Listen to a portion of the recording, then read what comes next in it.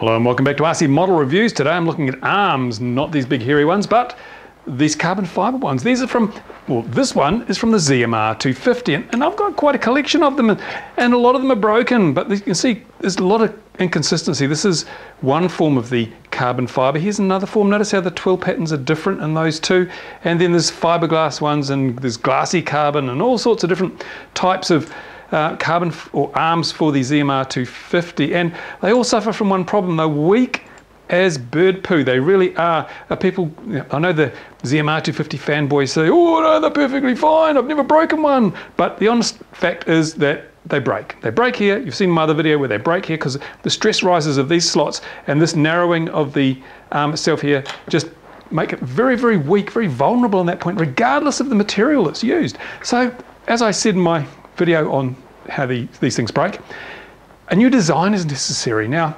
I've got, excuse me while I reach over here and grab the piece of paper, I've got some arms, and they're from ThugFrames. ThugFrames in the UK. And let's just take a look. Let's just do a comparison. Get rid of this one. Look at the comparison between those arms. There is no comparison. Look at the, in fact, I'll put this one on top so we can see even better what the difference is. Now, you'll notice immediately that the Thug arms are much, much wider. There's a huge difference in width. And more material generally means more strength. Also notice there's no unnecessary narrowing of the arms like there is here. See these sharp, tight radius curves, bends here? These are where the stress rises occur. Now this one, lots of meat all the way through and lots of meat around the slots for the motor screws. That is brilliant. Now of course these are both 3mm arms, but Thug arms also make a much thicker arm, 5mm if you want thick arms. He's labelled the bags as Team Nana and Team Thug. This is the Team Nana arms. I'm going to use these because, as we all know, I fly like a Nana, but still manage to break these damn things. I'm retrofitting my ZMR250 with these Thug Team Nana arms, and we'll see how it gets on. So here's my totally retrofitted ZMR250. As you can see, I've got the Team Thug, or the ThugFrame arms on that baby. They are just so much stronger than we had before. Now, one of the problems I had with this frame before was that the old arms were getting a bit soft, and I've spoken about that. I'm sure there's some kind of delamination process takes place on here, so you end up with these arms being torsionally less rigid than they were when you first put them on. Now, these arms are super torsionally rigid because of the extra material in there, and the quality of the carbon seems really good. So I'm going to take it out and see, because one of the problems I was having with the ZMR was this vibration. When you hit a certain RPM with these flexi arms, the old flexi arms, at a certain vibration, it would actually start knocking the flight controller around. The poor old nays couldn't cope with the vibration, and one of the symptoms was the damn thing would just pitch right up, pitch way up like that, and almost start going backwards in rate mode and in self-leveling mode. So the gyros, I think, were taking a hammering with all the vibration. So if this is better, then we shouldn't see that pitch up. It should fly like it used to fly when I first put the original arms on, before they got knocked around, beaten up and twisted and delaminated. So what we have to do now, of course, is just take the damn thing out and fly it.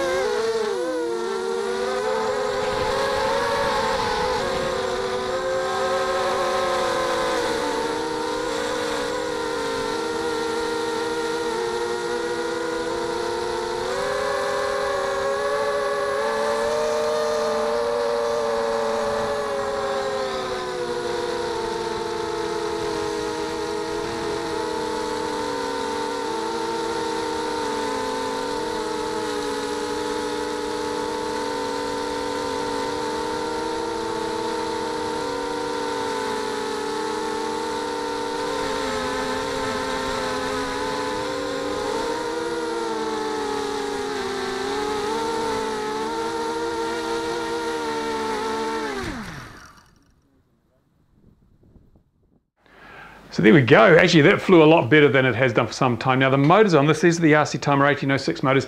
They're pretty worn, and there's a little bit of vertical movement in some of the motors. You can actually see there's actually probably about 3/4 of a millimeter, maybe more, vertical movement in some of these motors, which causes that rattling, buzzing noise that you hear. It's not good, but I mean, these motors have had a hell of a long life, and you know, they've encountered a lot of ground in their time. So yeah, what I did know though was that there wasn't any of that sudden pitching up, and the whole thing seemed to handle so much better with these arms on. So I think it points to the fact that the old arms were just too flexy, too much vibration, and it was knocking the flight controller around. So yeah, I'm happy with these ThugFrame arms. Even the Team Nano ones are 3mm. Obviously the 5mm ones would be pretty much indestructible. I will continue to attempt to break these arms in future flights, and I'll keep you up to date with what happens. I think what we're going to find now on the ZMR is that these vertical pillars, they're too thin and they're too narrow, not enough thread space for the bolts. So retrofitting those pillars might be the next step to make the ZMR250 a really tank-like machine in terms of its robustness. Now I'm going to be using the ZMR250 as the basis for the low-cost My First Mini Quad Build video, so you'll be able to sort of buy your frame, work along with me. I'll show you how to put all the bits in, show you which bits to use, which bits to buy, if you want to keep the price down without sacrificing too much in the way of quality. And I'll show you how to set it up, and I'll show you how to fly it. So it'll be the blind. You'll hear the tapping of white canes as the blind lead the blind, and I'll show you how to fly a mini quad.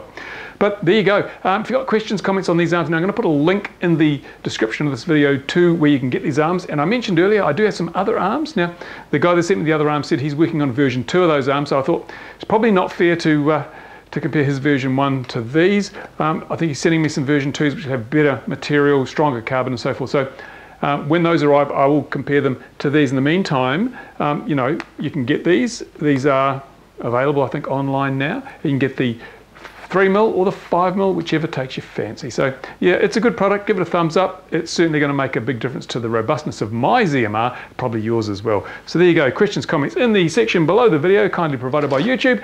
In the meantime, thank you for watching, and now it's time for me to get back to the bench.